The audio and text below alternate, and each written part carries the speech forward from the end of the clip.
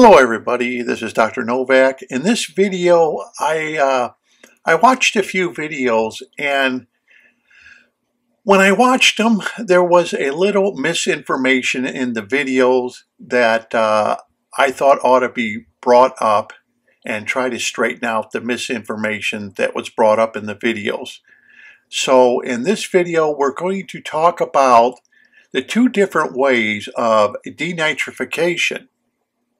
Is one way better than the other way? And that's coming up next in this video.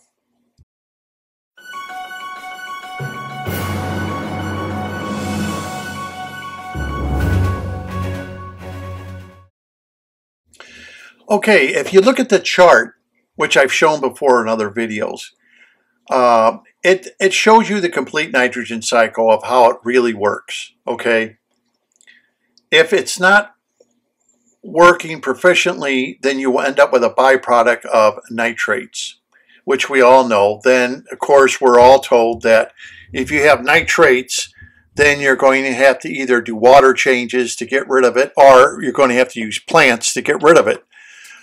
But we know this is not 100% accurate.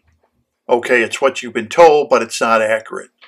And what we know is, I've been watching some videos, and these two ways of using denitrification process is, one was talked about with Father Fish and the other was talking about myself.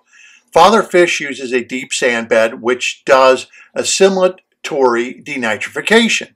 On the other hand, I use a process of low oxygen level called anoxic conditions, still oxygen level, and that is called dissimilative denitrification. Now we know that we have the nitrogen cycle, and Nitrosomatis aeropia is the bacteria that will break down ammonia into nitrites. We also know that Nitrobacter, when a Gratzkii, will then break down nitrites into nitrates. But when you have this end byproduct, people think that plants are going to use it all up, and that is the way it's always been told to us. In the videos, they explain, for example, Dr. Fish, deep sand bed 4 inches. The videos explain assimilatory denitrification, and this happens in anaerobic zones, meaning these zones have no oxygen. Oxygen has been depleted. And in this zone is anaerobic heterotrophic bacteria. It reduces nitrates back to ammonia. Now, in some of the videos it says it will reduce nitrates into nitrites, but this bacteria kind of acts like plants do, where plants will take nitrates, break it down into nitrites, and then break it down into ammonia, which becomes a food source for its amino acids and proteins. Okay?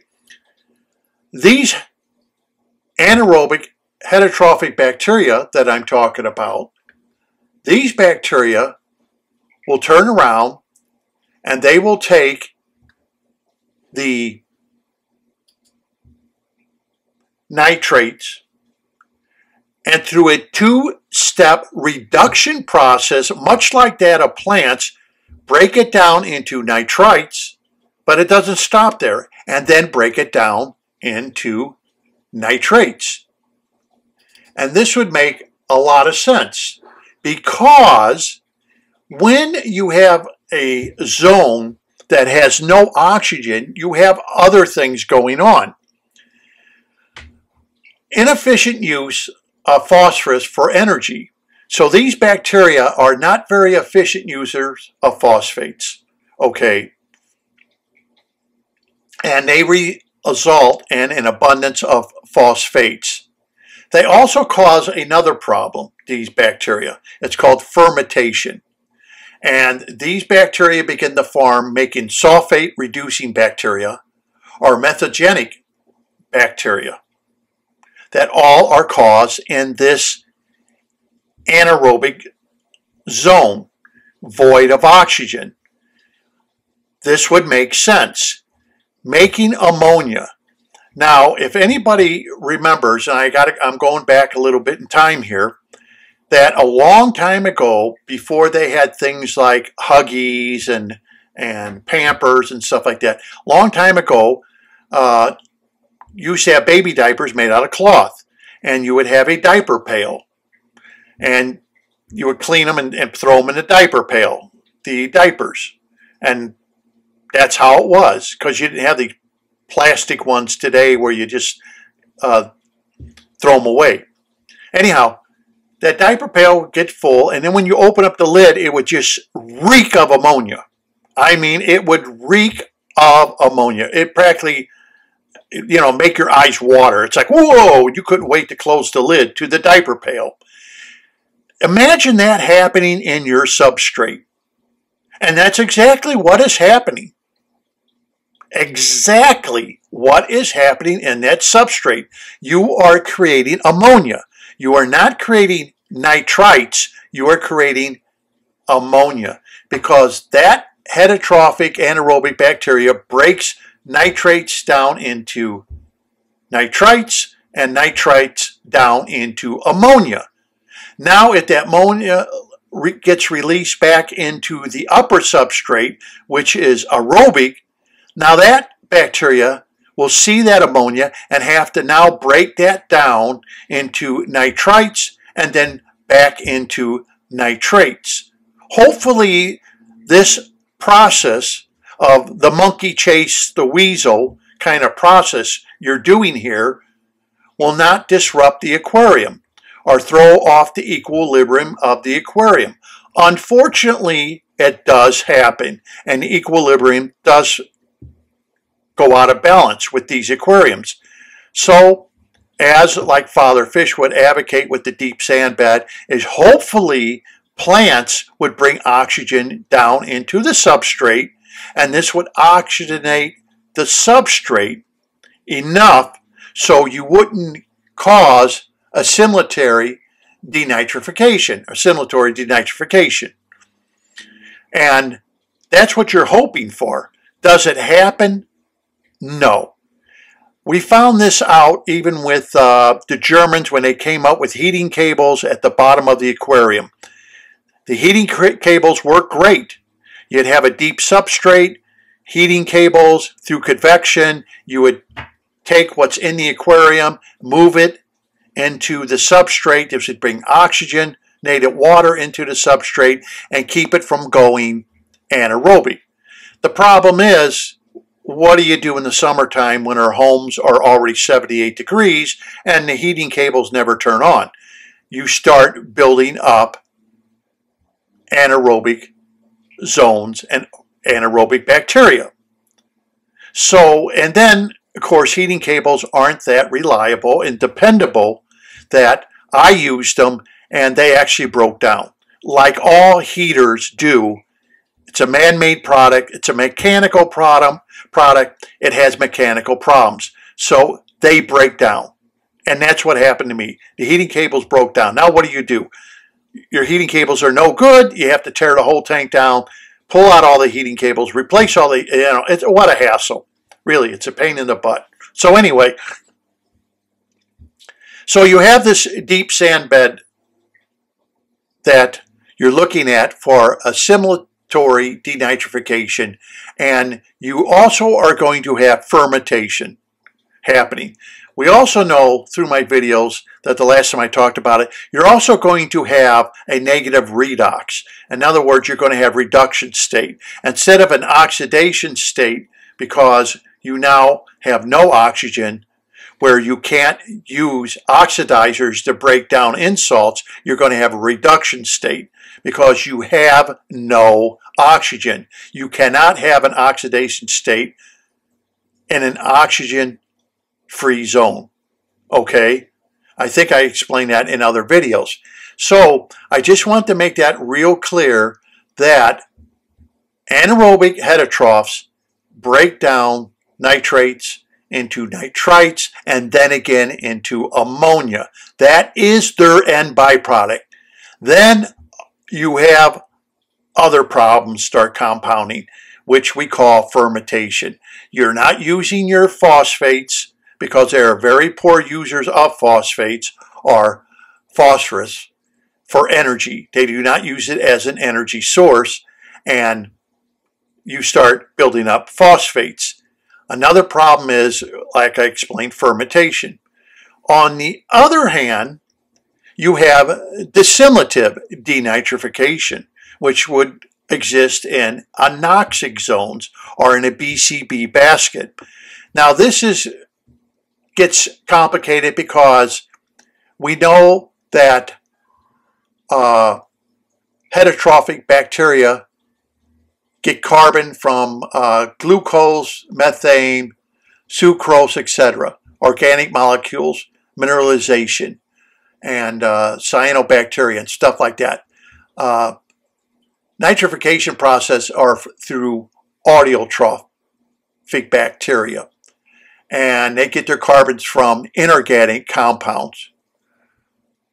So we know that this bacteria lives quite nicely in our substrates as long as oxygen levels remain high. And this has always been told to us because this came from sewage treatment plants. As long as that oxygen level in the substrate remains high, you have Nitrosomatis, Europia, and Nitrobacter winogradskii growing. Unfortunately, we come to a problem of, as oxygen levels begin to drop, these two bacteria cannot live. And this is where we get into an anoxic zone. The good thing about this, if you can control that anoxic zone, then we have a bacteria that lives in it called facultative heterotrophic bacteria. This bacteria is very efficient at the use of phosphorus with only trace amounts of phosphates. The other thing that this bacteria is capable of doing is reducing nitrates back into a gaseous element, N2, which is called denitrification. N2 is what's in our air. 78% of our air is nitrogen. So it releases that back in and it gets out of the system because it's trying to equalize with the atmosphere. So that is a big, big plus. Like I've tried to explain to you, another big, big plus is that when you do create an anoxic zone, you have another plus of putting negative and positive charges together to make radicals, hydroxyl radicals. And these radicals are oxidizing radicals that are used or make an oxidation state. We know that if your water column is positive, and we know that your substrate is negatively charged, and if you could move those positive charges into the negative charges, like a plenum, for example, you will have negative and positive charges in the plenum. If these two charges unite, you have radicals. This is the reason why I explain in other videos why these radicals get released and help your fish, help your discus spawn constantly, help your goldfish spawn. In fact, this morning I got up, goldfish are chasing the female again, wanting to spawn. I've had people complain that that's all their discus are doing, is trying to spawn constantly. And this isn't just by one person. This is by several people having discus aquariums, excuse me, having discus aquariums complaining that their discus are constantly spawning. Now, 40 years ago, this was not possible, but now it is possible today by using an anoxic filtration system. We know this through the BCB baskets, do the same thing as using a plenum. So we now understand the sciences here and how it works. Okay, I'm not going to get into depth on this whole thing, but we know that people who use an anoxic filtration system, which you are seeing photographs here of people. All these photographs I'm showing you are of aquariums using a plenum. They're all using a plenum, and they all have high oxidization rates. Now, as a limnologist, when I go out and I check a lake or a pond, what is one of the things I check for? I have to check to see what is the redox or the oxygen level of the lake or pond that's at the very bottom. Do you have a reducing or an oxidizing situation happening at the bottom of your pond?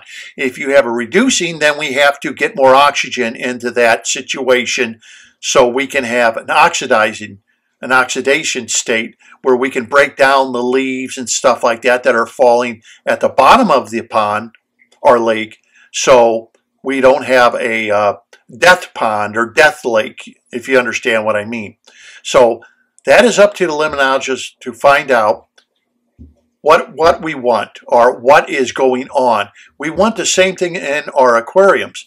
If we make a shallow bed and have oxygen going in it, what we have found out is you have positive charges in the aquarium and you have positive charges in the substrate. Well, that doesn't really help us much, does it? It doesn't make those radicals like we want. And it doesn't make the oxidation state the way we want it either.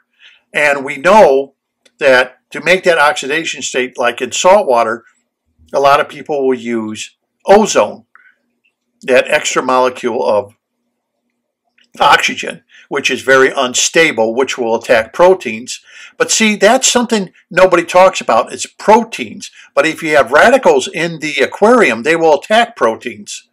And this is one reason I believe the goldfish finally lived and why discus finally lived is because these proteins that we do not see.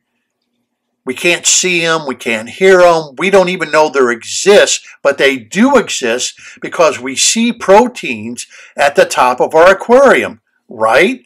You see that protein bubbles and stuff. So we are using skimmers to try to mix those proteins together, right? So we don't see them floating to the top of the aquarium. Whether these proteins are coming from plant matter or whether these proteins are coming from fish matter, that is what we have to determine. A lot of them may come from food, fish matter, a lot may come from plant matter. Either way, you have abundance of these proteins that your aquatic animals don't like. And that's something they can't scream out and say, hey, you got this aquarium with too much protein in it, get it out of here, I don't like it. But we could see that like with goldfish, because goldfish always seem to end up with secondary problems. When proteins and other insalts start increasing and we say we're doing everything right, what is wrong? Because you can't really see proteins, and if they're being mixed up in the aquarium some way, somehow, and they're not being utilized by anything, like by radicals, then these proteins are going to keep building up, except through water changes. So the chemistry starts getting a little more involved. But I wanted to make this video to let everybody know that anaerobic bacteria does more than just break down insalts into nitrite. It will take nitrates and break it down to nitrites, but it also breaks it down into ammonia. That is its end byproduct. That's what causes fermentation. Okay, you have to understand that. If your plants aren't working right, if your system's not quite working right, if you have pockets of these fermentation pockets going on in your aquarium because you don't have enough plants or your plants aren't working or there's a rock there or stone there and the roots aren't there, you're going to come up with fermentation, which then produces other problems such as sulfate-reducing bacteria begin to grow, and you get methylgenic bacteria that begin to grow.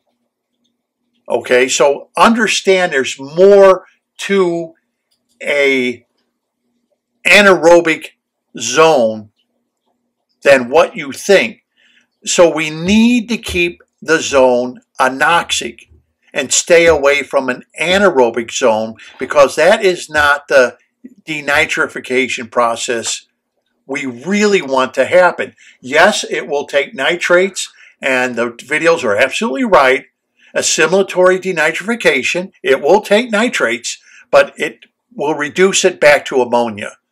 And that ammonia gets locked in there. And what can escape, like I said, then your oxygen zones where your audiotrophic bacteria are that require oxygen will have to try to break it down again back into nitrates. And, I always call that the monkey chasing the weasel. So that doesn't help us. And like I've told you before, plants can only use so much nitrates. That all would be dependent upon how much CO2 is in the aquarium, how much light do you have in the aquarium, how many plants you have in the aquarium. All this is going to be dependent on how you can get that ammonia out of the system. Like plants take nitrates and convert it into nitrites, and then again into ammonia, which is used by the plant for its amino acid and proteins. So we understand that they will have a two-step process, the same as anaerobic bacteria has a two-step process of breaking down nitrates to nitrites and to ammonia. Okay? So I saw that. I thought I'd make a video just to make sure you understand how the process is and how it really works. So you have kind of like three choices. You have one choice of a sand bed or whatever that's got to be very thin to keep it aerobic all the time, but you'll only have basically positive ions in the aquarium and in your situation in your substrate. We want to create a substrate of negative charges. This then will attract ions out of the aquarium water, such as the positive ions that are in there, instead of just having a positive charge and positive charge. You have to have and develop a positive charge in the water column, and you have to get your substrate or your BCB basket to turn negatively charged to attract ions out of the aquarium. And then, of course, in our aquarium, we make a plenum, which therefore has the positive and negative charges in it. And if these can bind together, you have radicals. Okay? I know this is kind of confusing. It's probably over a lot of people's head, but this is how things really work. This is what our microbiologists are learning in universities. Just what I have told you. This is how it works, and this is why it works, and this is what it does, and this is what we look for when we look at a lake or we look at a pond and it's not doing well. We are trying to find out what is really going on in the bottom of that lake or pond, and can we reverse it? And usually by adding an air stone, it can reverse the whole situation, get oxygen down there, and like I said, then can raise the redox to like 125 millivolts, which means we now have oxidizers, which means now we have the ability to break down leaves and sticks and anything else that's at the bottom of that lake or pond that you can't drudge out of the pond by emptying the pond and cleaning the whole thing out, drudging everything out, and then refilling the pond, which does happen where ponds are completely empty and they have to be all cleaned out of all the muck because the pond or lake has died. We know this has happened. So anyway, I just want to make this, to make it kind of clear on this is what really happens. You do have choices on what you want to do. It's up to you. Like I said, we always have good, better, and best. You just choose which one you want, and it's your aquarium, your fish. And no matter how much you may think that what I'm talking is just nonsense, it doesn't work, but it does work. It's been proven to work.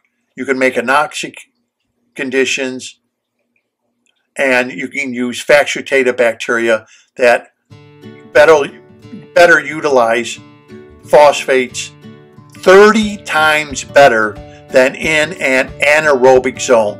So bacteria are able to use phosphates 30 times better. That's a big increase of using phosphates.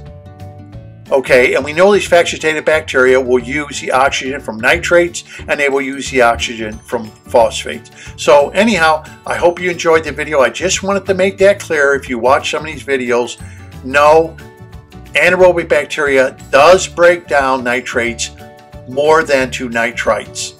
It breaks it down also into ammonia, which is the end byproduct. Okay, so until next time, this is Dr. Novak. Happy fish keeping, and thank you very much for watching.